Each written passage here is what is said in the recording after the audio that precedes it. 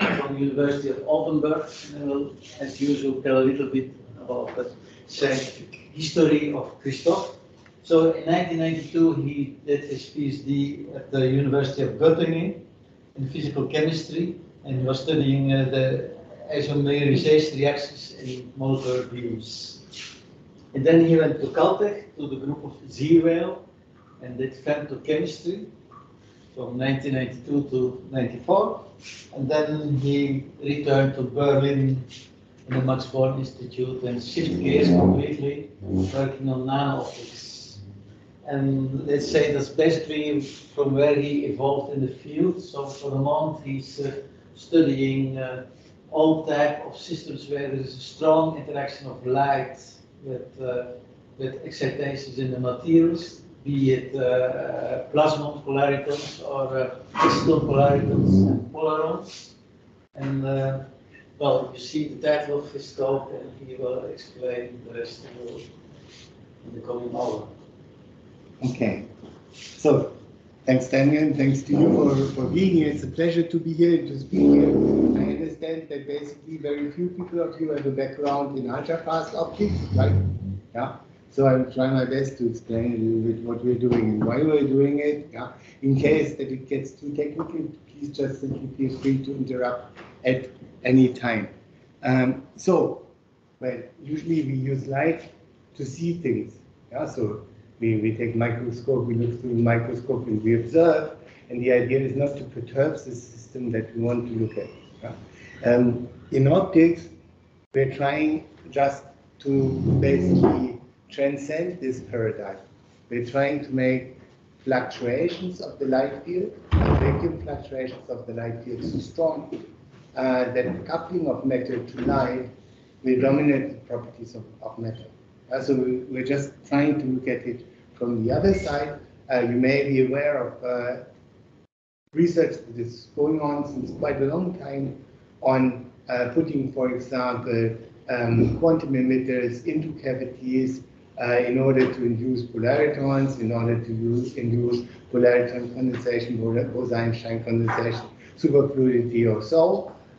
That's usually stuff that is going on at low temperatures.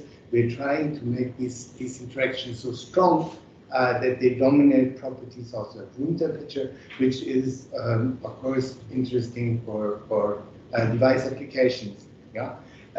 So there's several people in the moment, including us, who are trying to understand how properties of molecules or of solid-state systems change when you basically drive them strongly with fluctuations of light fields. So that's the main topic. There's ideas that you can change chemical reaction dynamics. So you take a molecule, put it into a cavity, let the cavity field bounce back and forth, and make the cavity resonant to a molecular vibration.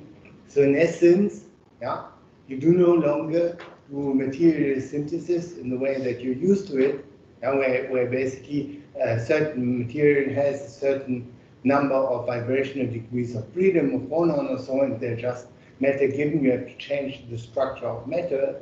Now we're changing the environment, and we're using this to add additional degrees of freedom. And the idea behind this is very, very simple. We are all making use of this in the moment since we're still breathing oxygen. Oxygen is a molecule. Oxygen knows as a molecule about strong coupling because basically you have two oxygen atoms and you have an electron tunneling all the way between them, and this forms new molecular states. And obviously we live reasonably well in the moment, some of you, because these molecular states are not the same as the atomic state. Okay, so there in molecular physics, this is very well known. But in solid state physics, this is a little bit of a change in paradigm for very simple reasons.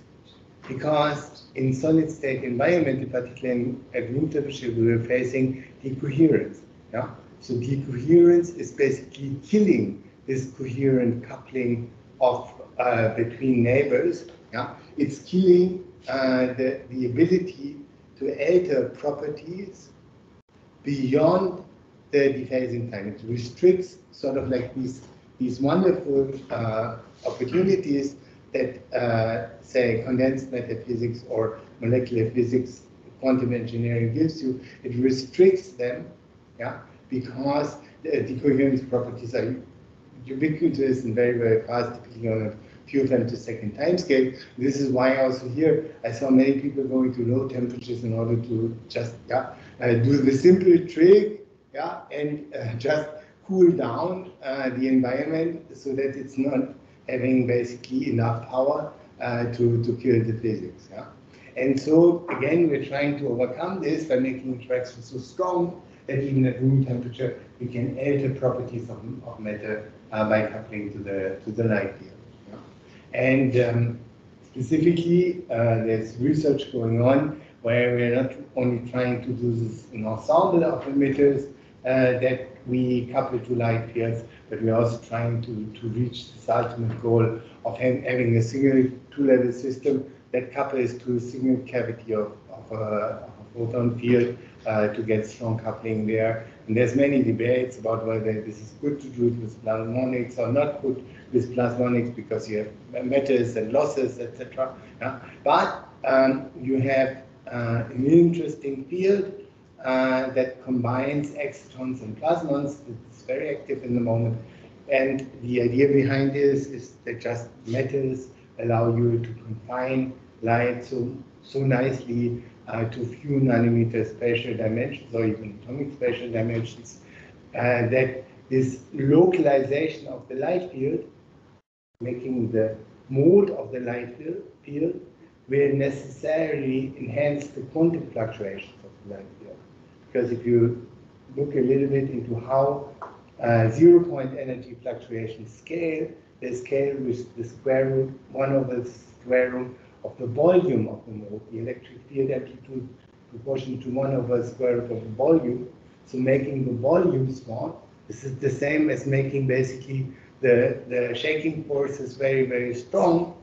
And thus, there's two opposing regimes, one that uses big cavities with very high quality factors, long coherence times, yeah? And there's another nanoscale machinery in a sense that tries to squeeze light into such small volumes, yeah, that this enhances the cavity fluctuation. Okay? So that's a little bit of the scenery, yeah, and there's plenty of experiments in the moment that probe strong couplings between light and matter, and usually what they're doing is relatively straightforward. They measure light scattering spectra, they measure fluorescence, they probe the linear optical properties of these systems.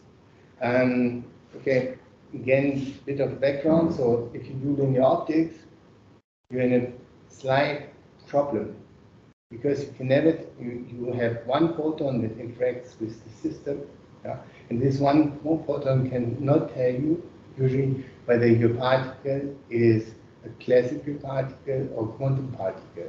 You cannot distinguish between classical particles, classical oscillators, bosons, or fermions, simply because you cannot see the quantum correlations with just one photon. So you need nonlinear spectroscopies to get access to many body interactions. Yeah? So you would not be able in such linear optical experiments to tell apart whether this is a quantum particle or whether this is just the classical set of harmonic oscillator, and therefore one wants to go beyond experiments that are currently done in the field that use the simplest of all methods, that is like linear spectroscopy. And that's why we are interested in this. And since we are from ultra-fast optics, what we're doing is very, very simple. We take short light paths. We use this light path as a hammer, yeah, to impulsively kick on the pendulum, and then we just take photographs of the motion of the pendulum. Yeah? And if we have two pendula, then what we are interested in seeing are Rabi oscillations. We are interested in seeing how energy is flowing from one quantum system to the other and back. in order to make sure that we are indeed probing strong coupling phenomena, because this periodic energy exchange is essentially the Drosophila motion that underlies quantum coherent coupling. Yeah? And now comes the problem. Yeah? So in these systems at room temperature, in these strongly coupled exciton-plasmon coupled systems, for example, we have coherent energy exchange phenomena that persist for a few tens or maybe 100 femtoseconds or so. Yeah? And you want still to see oscillations on top of this, so you better have short pulses in your laboratory, or you do other indirect experiments. But if you want to see this in real time, yeah, then you basically work, that's why we're doing it, with short pulses. Okay, so much for motivation. Yeah? So we are just interested in watching YouTube. Yeah? So here, yeah, you have seen like everything that comes now, more or less. Yeah? Yeah? Because that's what we're interested. We're interested in seeing many-body interactions in quantum systems. Yeah? And here you have seen, or maybe you have not, you have seen maybe impulsive interaction, the impulsive excitation of the system. So take a look here. You will see a finger coming, yeah?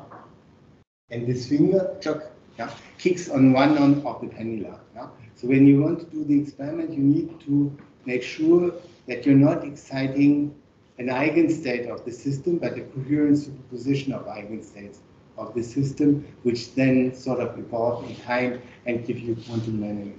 Okay? Everything can be seen on YouTube. Okay? Or ask your theoretician friends. Yeah? Good. So much for the physics motivation. And now comes a little bit of an advertisement. It will get a bit complicated now.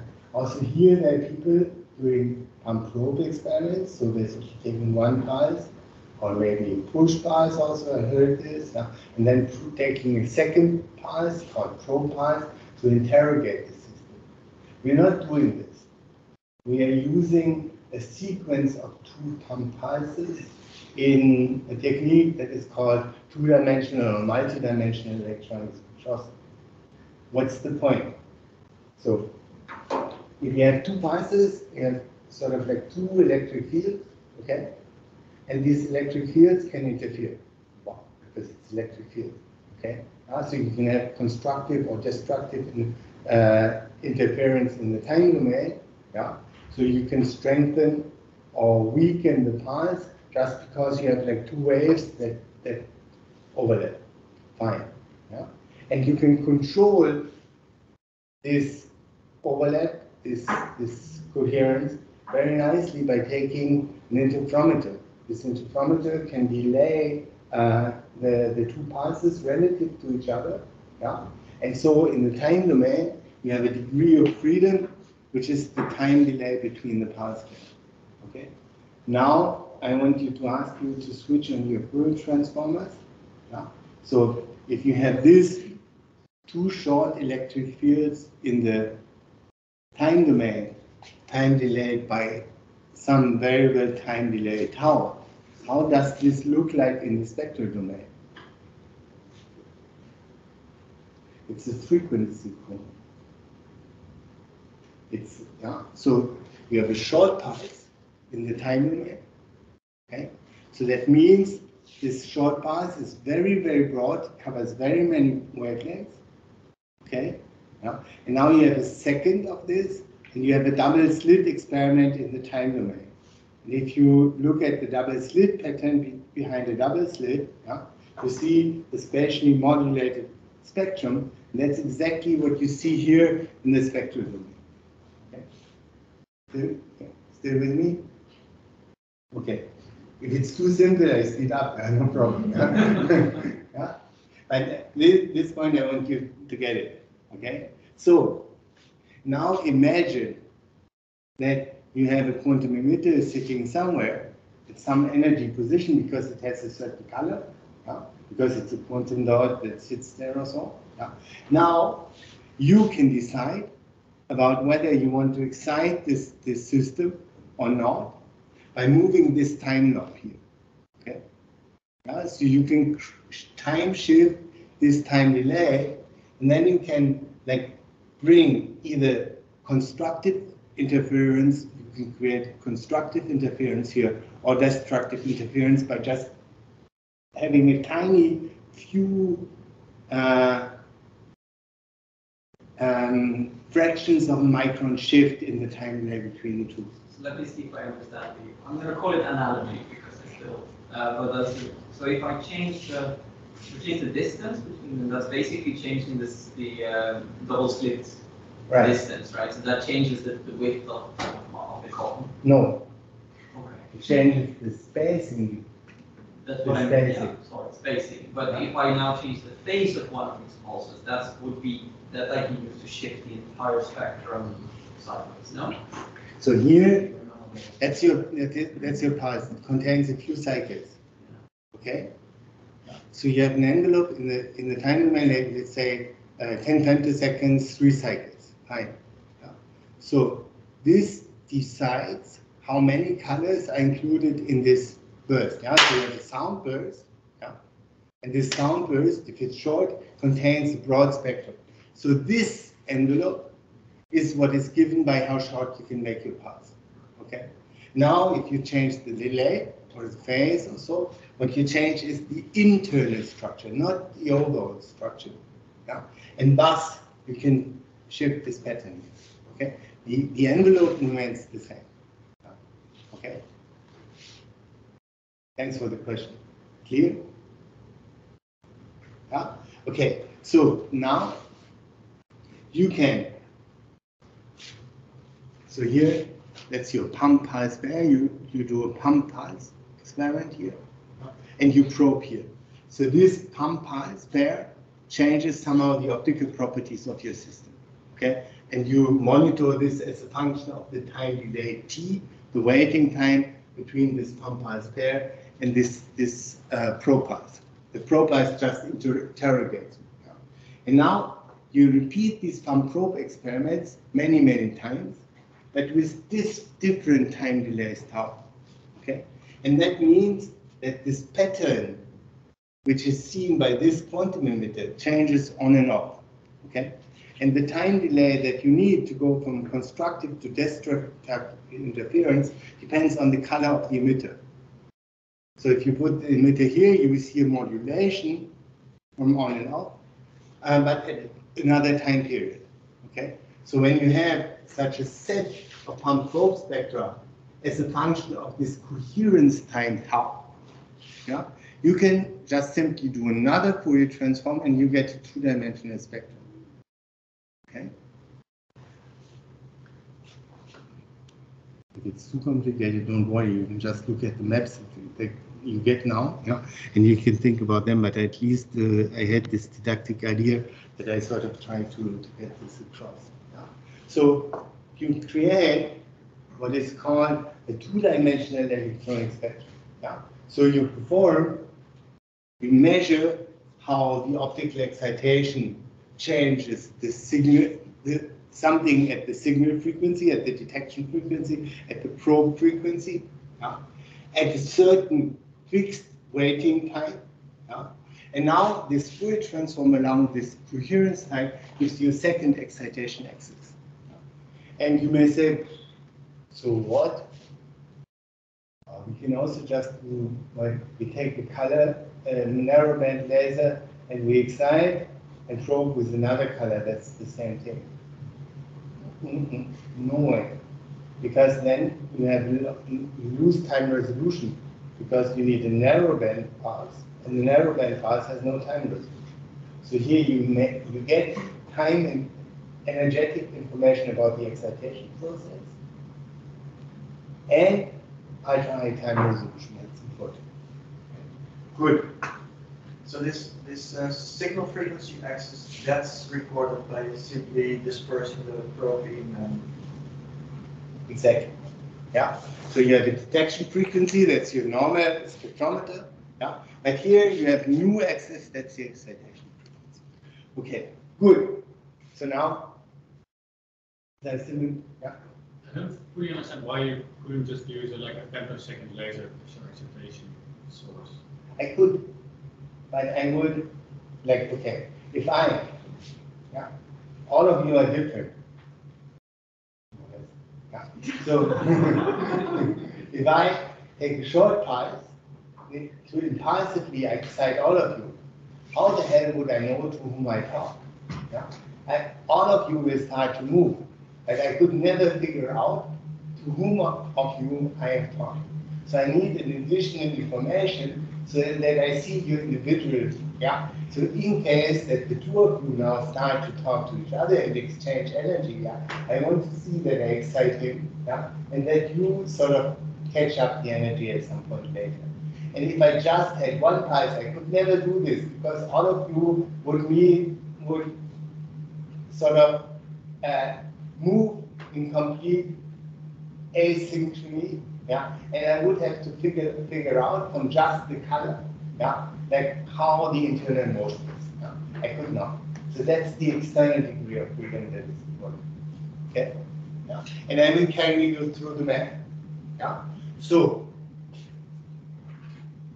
I will never get to experiments, but it doesn't matter. Okay, good. Yeah. So we have what we know is the density matrix.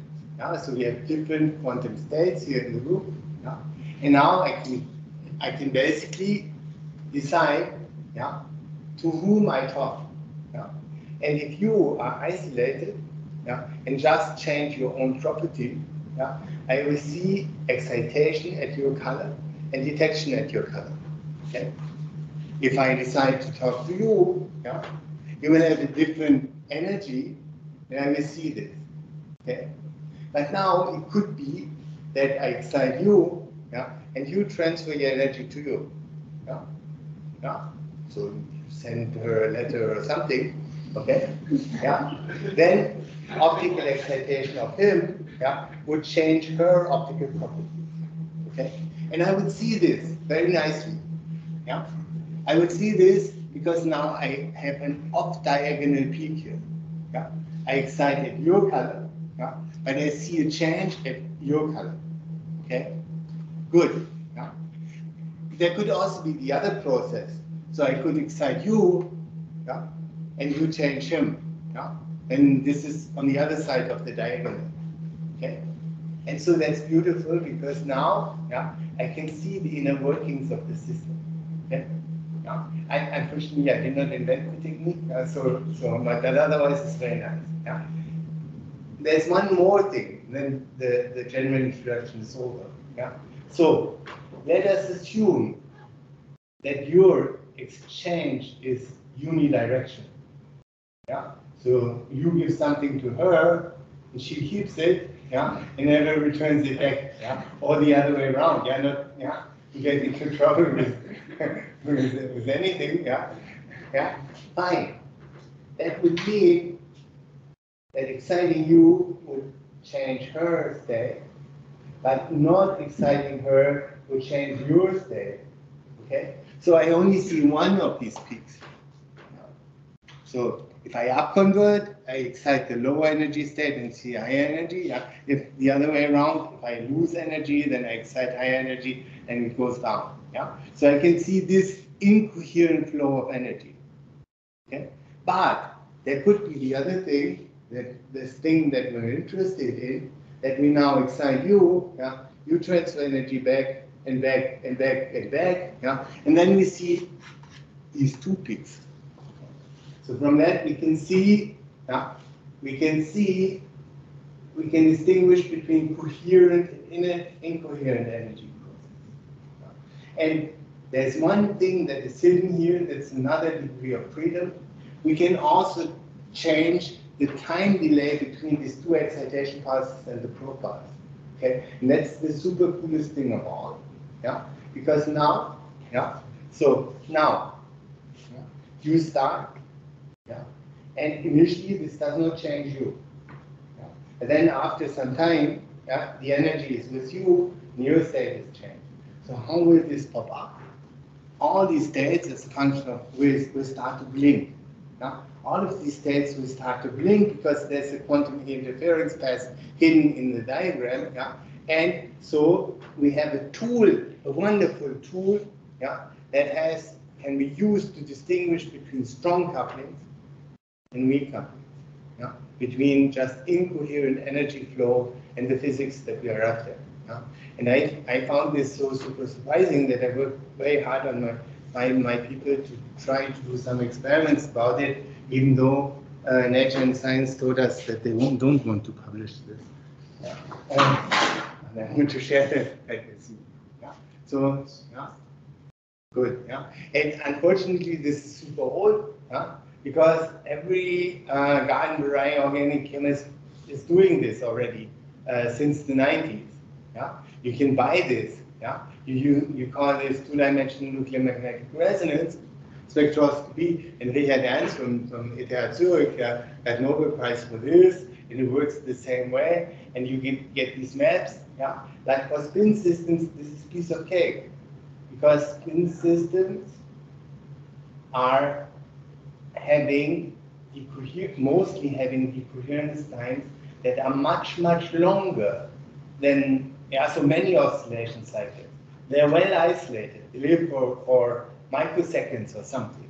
Okay, so you get very sharp and nice resonances. Plus, for these nuclear magnetic resonance, we're talking gigahertz or so frequencies. So you just can take your regular oscilloscope to measure the signals, the traces. Yeah, it's very easy to.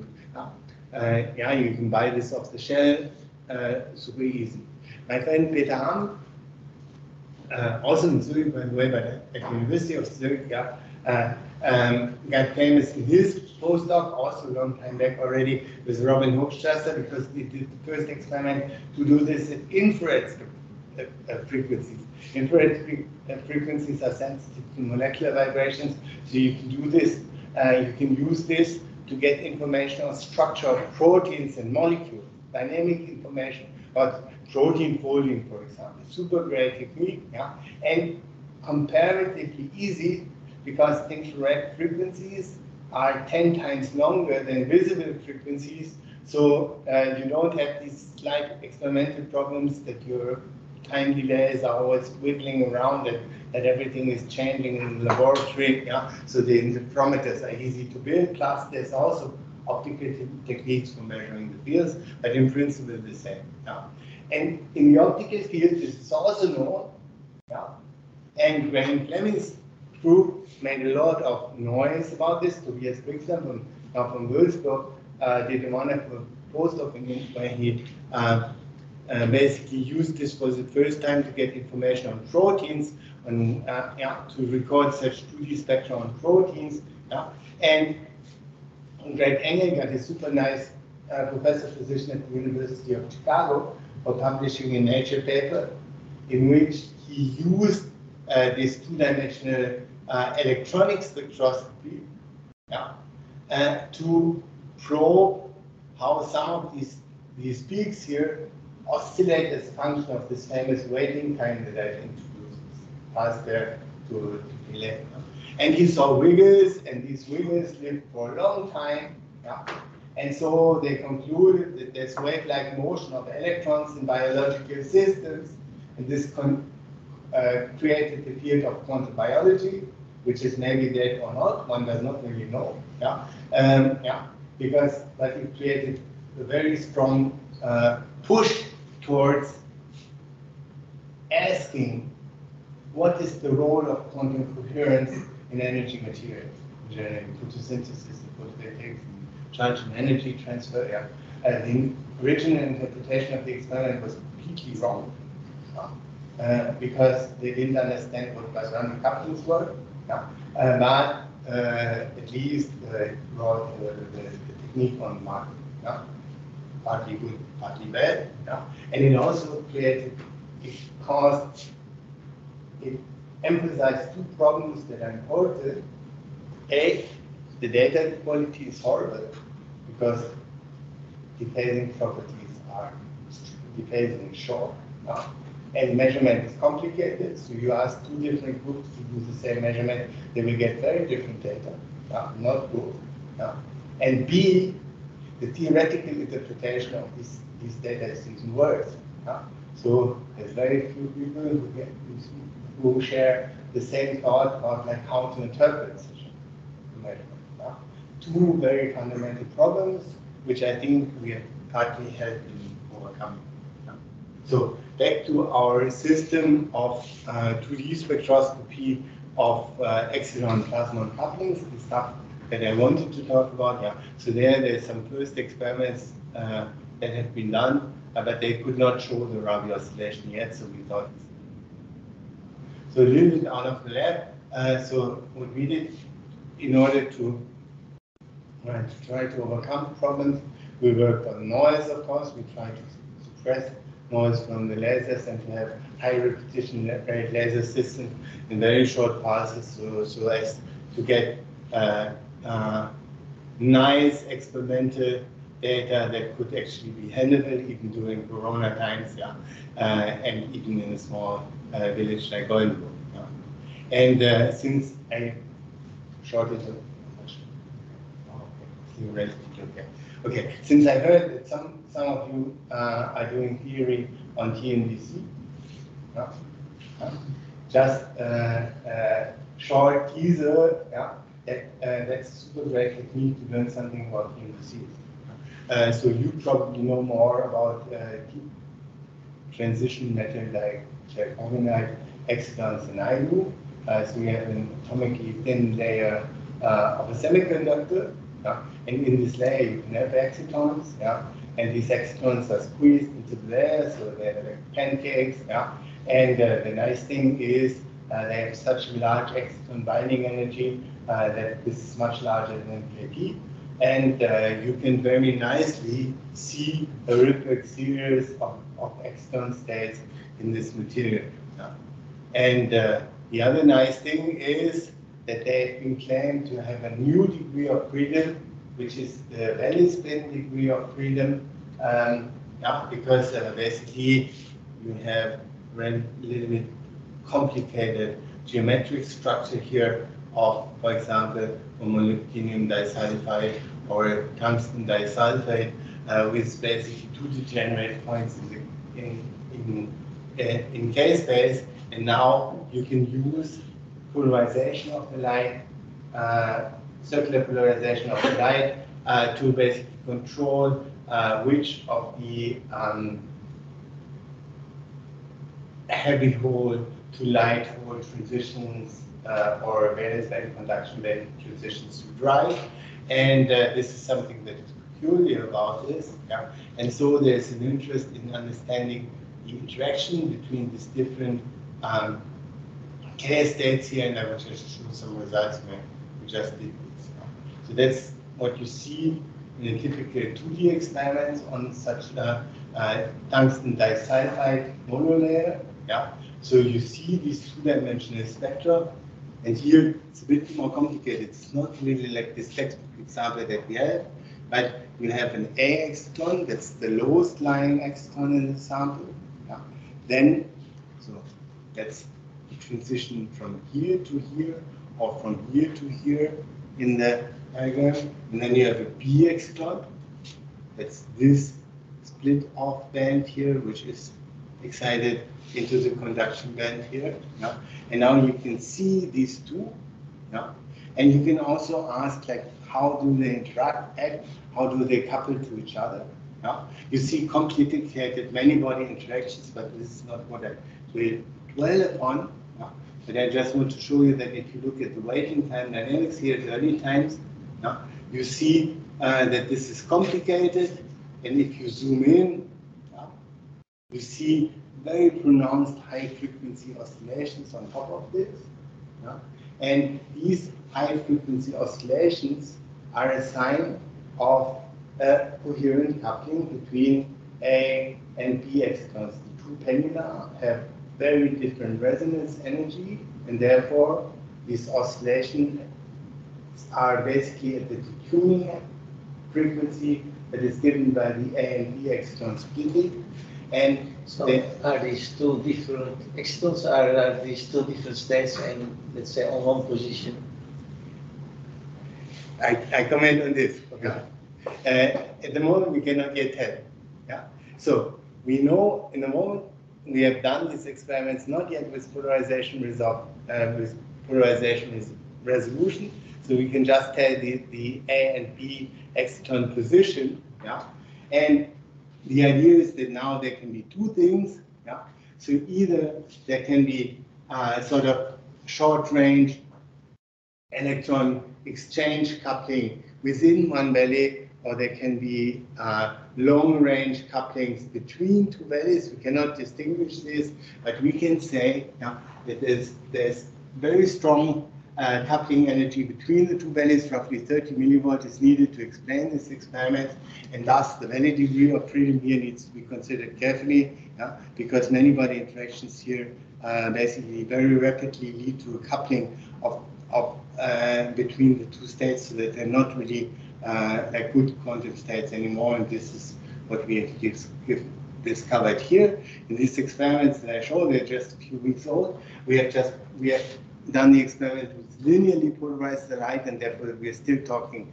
to both, and there's still both options there, but we're just in the process of doing this with polarized light, so that we can distinguish between inter-valley and intra-valley coupling. But just, so here, even in such a system, a thin monolayer with excitons that are very different, very far apart energetically, since your pulses is broad, you can impassively excite them, and you can exactly see how the energy is exchanging between the two.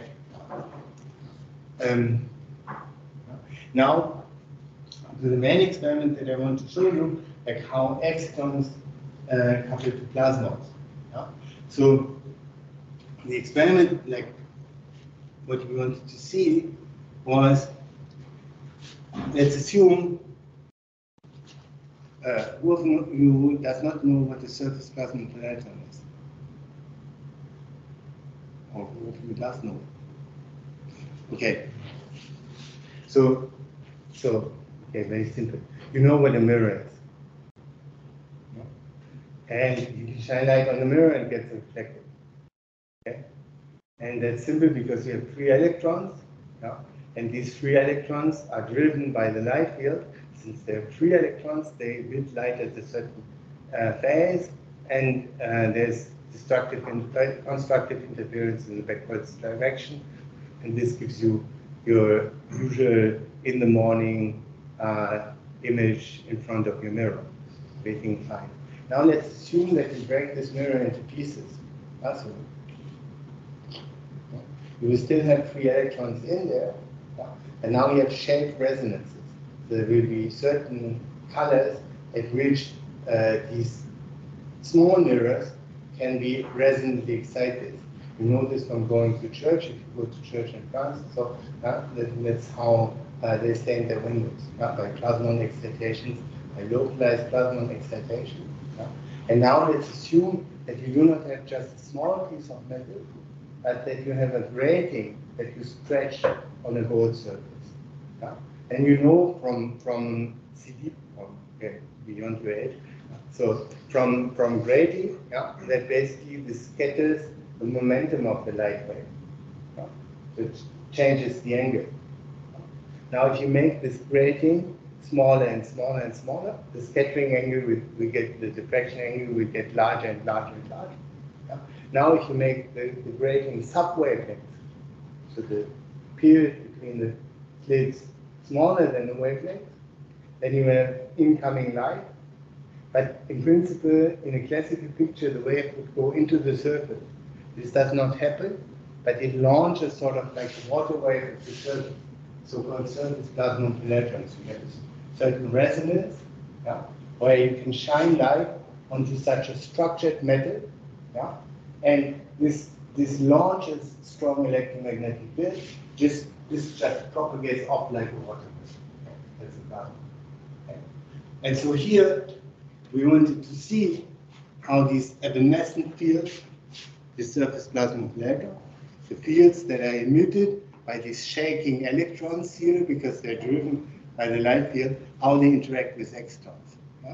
And so we have taken such a stretched surface, and we have put 10 nanometers of an organic thin film layer on top of this.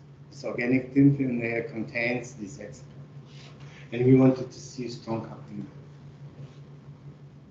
Here, so that's these plasma and polariton fields, the evanescent fields at the surface. You can just use them to basically so it's super cool because you can take you can stretch it breaking onto something, and you can let light propagate. You will not see it because it's an evanescent wave. So if you look at it with a microscope objective, it's completely dark. But then you can light it over hundreds of microns or so, transport it to some other place, focus it. Okay, so that's the plasma. And here we have such a grating. Okay, and so you can see here we just plot the reflectivity of the grating as a function of the incident angle of the light. So change the incident angle. And you see where metal reflects light, so mostly the reflectivity is unity, close to. But at some very distinct angles, your light does not get reflected anymore, but it eventually gets transferred into heat. Okay? Because it runs away as one of these evanescent fields along the surface, just propagates away, and that's where you get a dip here. So by choosing the incidence angle of the light, you can decide which plasmon you want to excite. You can tune the color of the resonance that you excite. And now, as an exciton, we took a very interesting molecule, which I will not really explain to you, but it's super interesting by itself. But take a look, so this is the chemical structure, and it looks complicated, but not so complicated, because I think even in the back you can see that you can sort of flip this around this middle structure here. So you sort of can think about it as having a dipole here and a dipole there, but they're flipped inside. So it's a quadrupolar dipole. And now these electronic excitations can basically tunnel couple here through this stuff. And this leads by some miraculous quantum mechanics to the formation of an optical spectrum which contains just one electronic transition and which is not very strongly affected by coupling to phonons. So it's just a very beautiful two-level system. So it's like a Drosophila two-level system with a very sharp resonance. No, I will skip this. We can understand the molecule itself. Published a few papers about this. I will not talk about this, but I want you to understand what a J aggregate is. Okay. Let's assume you are these molecules. Okay. Good. So if I excite you with light field, you will become bright and radiate light. But you act as a small dipole, and most of the electromagnetic field is not coming into the far field, but most is near field, optical near field. Okay. So he sees your optical near field, and she sees your optical near field, and so on and so forth. Okay. And so these molecules are not independent anymore, but if they're sitting close to each other, they form a band. They form the electronic energy will be localized within the band, and this forms what is called a J aggregate. It's an aggregated molecule. The near-field couplings between all of, say, some 25 or 30 molecules in the sun, they're so strong that we have a super radiant molecule with a super large dipole. So all of the dipoles add up to here, and we have the super strong antenna in a sense. That's why the molecule is interesting. So near-field coupling between neighboring molecules forms a chain of particles. Okay? And so this exciton, this aggregated exciton in this thin film, is basically a particle in a large box out of some 25 molecules. Okay? And that's interesting because now, okay, you know particles in a box. Yeah? We have a lower state there, yeah? And then we have a higher lying state and so on. Yeah? And here now, you see the quantum properties of the system. Because in each of these states now, we can just fill one electron in, very much like as in a quantum dot. Okay? So after, actually two is two different spin, but you know spin for it. So after exciting this one, optically, I cannot excite the same system anymore. There will be a strong nonlinearity. And we see an extremely strong optical nonlinearity of the exciton simply due to its quantum properties. Okay? Because it's a fermionic system. Yeah? And yeah, somebody is looking skeptical. No, I was thinking, yeah. So, yeah? Okay. Yeah. So, again, this idea with the coupling you understood. Yeah. This idea with strong near field coupling you also understood. Yeah. No? Yeah, You know that if you have a dipole, that this dipole can emit light into the target, that you know. But you also know that there's an optical near field. The static electric field around the dipole. Okay? It's not just the Hertzian antenna, because yeah, it's just this optical near field that you learn in electrostatic. Yeah? This is 100 times stronger than the field that goes into the target. Yeah? So if two dipoles are sitting very close, yeah, they talk to each other via the optical near field. It's not a photon that is transmitted, but it's a virtual photon or an evanescent field that is coming. And hence, basically, yeah, so if I were to excite them, the exciton would travel back and forth to the line. Okay?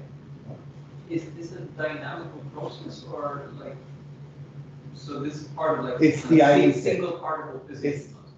It's the eigenstate. Yeah? So, yeah, so when we want to optically excite this, yeah, we have to take one electron, yeah, and bring it from the HOMOs of the molecules, the highest occupied molecular orbit, and we have to bring it to the LUMO. Yeah? Okay? But we have one electron. This one electron in the excited state will now be delocalized everywhere. Okay? Okay? And since Pauli's principle is Pauli's principle, we cannot put a second one there. So as soon as we try to excite the same system twice, we cannot do it anymore. There's Pauli blocking. Yeah? Now not Pauli blocking of charges, but Pauli blocking of excitons. Okay? And this creates a nonlinearity, yeah? Because now you will need higher energy to excite the system again. Yeah? So that's very important, and you can very nicely see this again in two-dimensional spectra of just this excitonic system, because along the detection axis, along the excitation axis, you have one peak. You excite the exciton, yeah?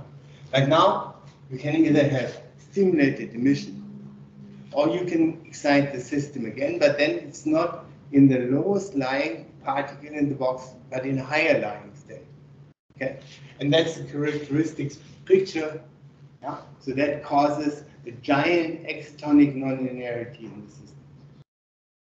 Okay, maybe this was. This you could also probe with normal pump probe spectroscopy, right? In the sense that you will see an absorption bleach because like after a certain time delay, there is no absorption possible anymore. Sure. So here, since you have only one so only one system that you excite, you would moderately not quite get similar information. Yeah? Because that's just the so there's no energy transport or anything going on. Yeah. Good question. Why don't you get a band in it? I mean, there are multiple. How you do? Okay. But You if do. you have a finite number of molecules, you can separate. Take a look, you see this very clearly, because this is not a peak, yeah? This is extended here. Yeah? But I cheated, so I forgot to write that. Yeah, okay, good. Then I'm okay. Okay? Yeah, of course. Yeah. Yeah. Thanks. In a proper well, you do get gaps, right? Yeah. Here the gap size that is what inversely proportional to the number of molecules. No? No? To the interplay between near coupling and equivariance. Okay? Yeah? Because now we can also say exactly what the plasmon is. Yeah?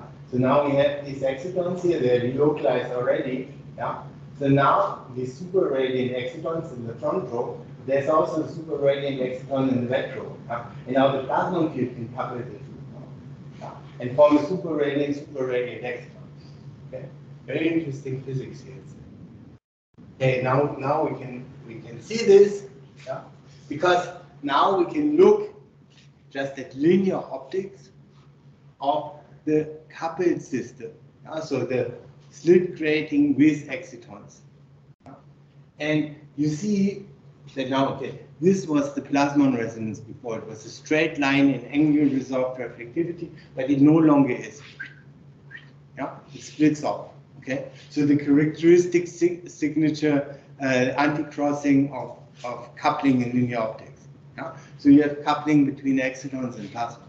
Yeah? And no surprise when we saw the data, there was also at the exciton resonance there was a dip. Yeah? And we thought, okay, no problem. We have excitons that lie outside of the regions of strong peers, so then they don't care. Yeah? Okay, very good. Yeah? Okay, yeah.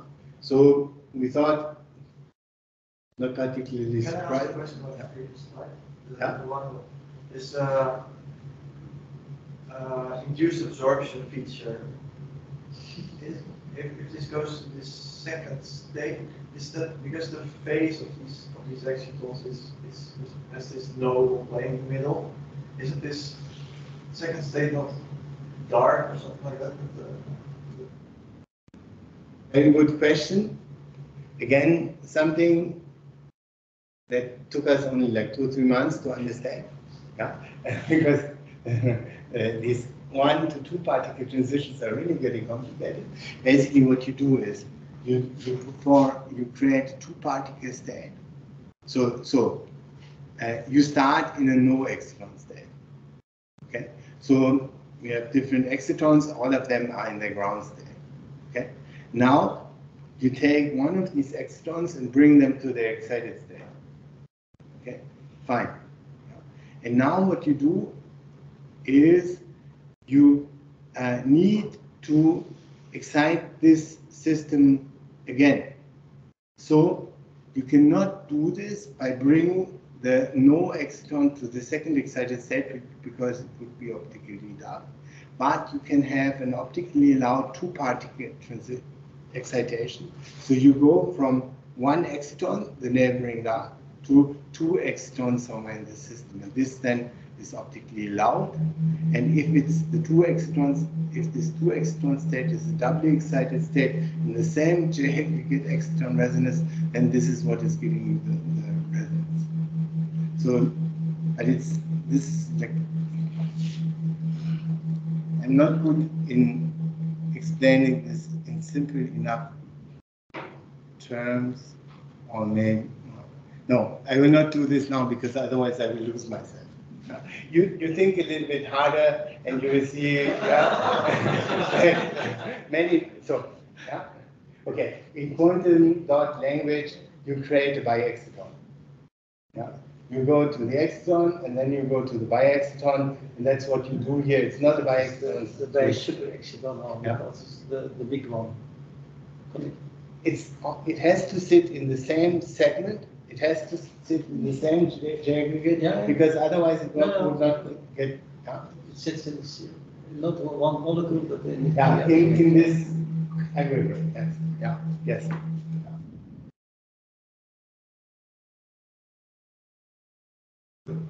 And so, when you do linear optics, yeah, you have ground state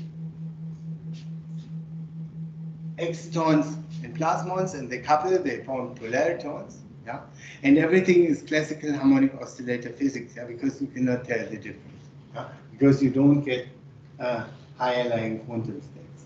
Yeah. Now we we compare this exciton on a planar gold film to a 2D spectrum of this exciton on this gold grating, so it can couple to the plasmons. Okay, so you see, this was our exciton feature that we started with, yeah? And you find it again, yeah? And then you find these small peaks here, yeah? That you cannot even see, but you can zoom in here, yeah, and you, okay, yeah.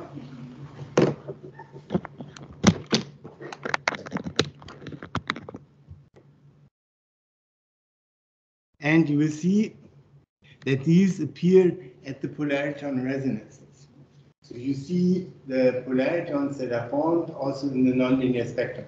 So you see the exciton-plasmon coupling here. Yeah? So very much like what I told you at the beginning, where I showed this map with the coupled state. But why is it so weak? You would expect stronger because of the field coupling. So this is this aggregate exciton, this one, okay? Yeah. So if I excite one of them, so if I excite once, 1 out of 5 will be effective. So the two-particle excitation is strongly confined, is strongly altered with respect to the one-particle excitation. Now, when I have the coupling to the polariton couples many of these aggregated excitons, and I still make one excitation only, but out of a much more delocalized system, and hence the nonlinearity breaks down, because you mix the, you enhance the coherence length of the excitonic state. So you mix many more excitons to the light here.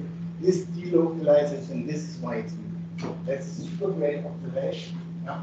And this has to be so. That's a signature of coherent delocalization due to the coupling to the resonance. And again, yeah, you see, there's always this blue-red stuff. That's ground state breaching, excited state absorption. I have a question. Gold field, I don't really understand how this the two experiments go, but the surface plasma polariton mode exists on a gold film irrespective of the presence of the gradient. No. No, it does not. It cannot be excited in this case because you need, not with far-field light, yeah? So you cannot excite the plasma because it's an evanescent wave and you do not couple. There's an indirect coupling to the radius of the outcome, but so you can consider it just a mirror to a certain extent. Yeah? So the plasmon does not exist. Yeah? But in this case, for the gold plating, the plasmon exists, and that's why you see these new peaks appearing. That's these new polariton peaks here. That's due to the exciton plasmon coupling. The plasmon exists, but that's not the right phrasing. That it exists, but you cannot couple it to parts of light.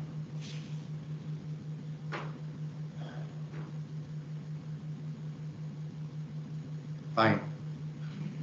So what does it mean? There's coupling to another polariton branch, but you don't see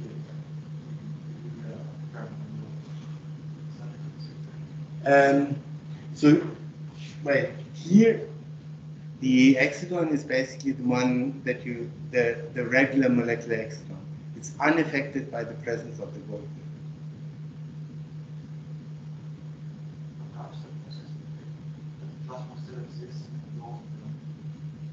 Wait, if you shine, as long as you shine far-field light, the plasmon also exists, but you will never see this.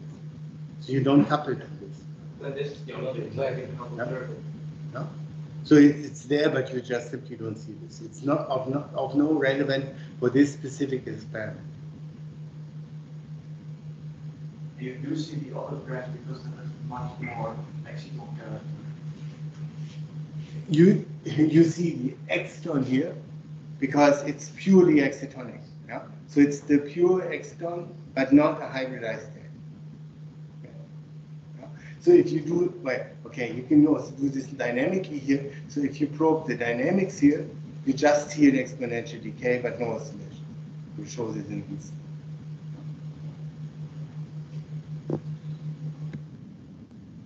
So here now, so when you bring the excitons onto this gold grating, you now open up this channel for exciton-plasmon coupling. And so when you look at the dynamics of these peaks, you see very strong oscillations. So you see the flow of periodic flow of energy between excitons and plasmons. At least that's what we thought, in terms of these oscillations of the peak dynamics. Very much like what I've tried to explain at the beginning. Yeah. You get the story within the 5 time. Yeah. Yeah. Okay, so here we see the signatures in the time domain of the coherent energy exchange that we sought for, this exciton-plasmon-Rabi oscillations. Yeah. But the story gets complicated. We're not completely finished it, but I will get you the idea. When you now look at the details of the story, because you can now perform these experiments, you can very nicely tune the relative energies by tuning the incident angles, and you can repeat this again.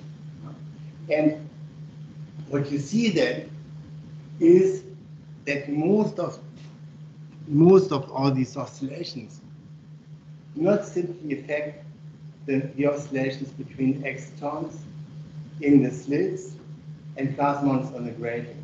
But you see that you have to be a bit more careful. And I will try to explain why you have to be careful. Because in the real system, you have slits in the gold film. These slits carry plasmon excitations, so there will be a high field intensity here. So there will be a strong local electromagnetic field. And there will be excitons that are sitting in these slits. So the dipole coupling between these excitons and these fields will be strong because they're spatially overlapping. Okay? And that's the source of these high frequency Rabi oscillations that you see in the linear spectrum. But there are also other types of excitons that are sitting outside of the slits. They're basically dark, but not quite, because the plasmon field here still persists here. It's just much weaker. It's 5 times weaker. So you actually do not have a simple 2-coupled oscillator system, but you have 3-coupled oscillators in the game. Okay? And what then happens is very interesting. Yeah. So basically, like what the plasmon is doing, it's transferring the energy between these weakly coupled excitons and the strongly coupled excitons. So it's inducing the long-range quantum transport of energy from excitons between the slits into the slits. So basically, it's like a lambda system in atomic physics. 2 states that are close by that couple to an external resonator, and then there's energy flow between the 2 states without involving the third. And these oscillations between the excitonic subsystem, that's the one that we dominantly see in the time domain. So in short, what we have is we've tried to make to design a model system for exciton-plasmon coupling. We see the exciton-plasmon coupling, and we see also other like weakly coupled excitons. But as soon as we do the nonlinear experiment, we see that the quantum dynamics that are underlying this are much more complicated than what we had thought in the beginning. And in particular, they show how the vacuum fields here can do real space transport of exciton energy over mesoscopic distance over hundreds of microns at room temperature, with dephasing times in 120 seconds.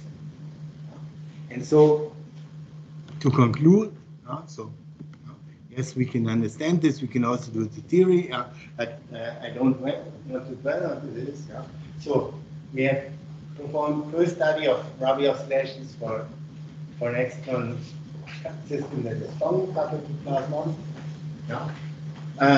And we have a method here to the electronic spectroscopy, which, in my opinion, is maybe a bit difficult to understand, but provides super important information on quantum coherent coupling in many-body systems. And I think there will be more physics coming out of this.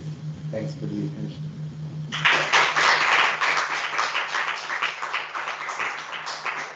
Thank you, Christoph, for this very informative talk. You shaped it for many of us. I heard it half and half, and so I learned much more than the first time I heard it. So it helps to overcome the shock. Are there other questions after already many asking? We have a few minutes. Yeah.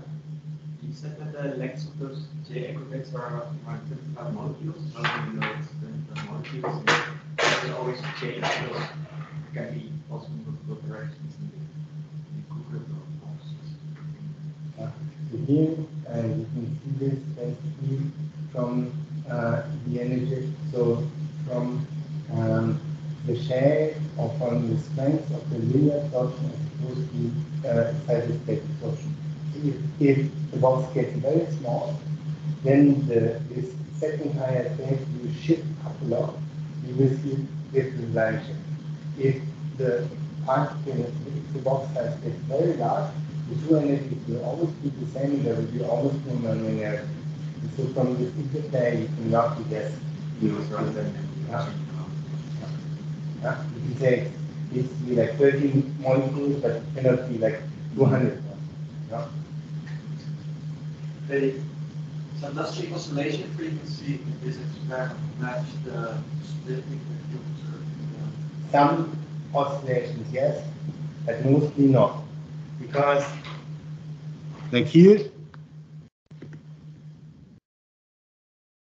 these excitons, they are at the energy of the uncoupled, so just at the exciton resonance. The polariton, so when you bring exciton and plasmon into resonance at this exciton energy, one state will shift down and the other state will shift up, so basically doubling this splitting. The oscillations that we see are between the exciton and this lower polariton, and this is half the energy, and therefore the oscillations are twice, some of the oscillations, or many of the oscillations, are roughly twice as long as the other oscillations would be. Yes, so you can sort of count the peak distance in the waiting time plot as a measure to say who couples to. Okay. So if not, let's thank Christoph again.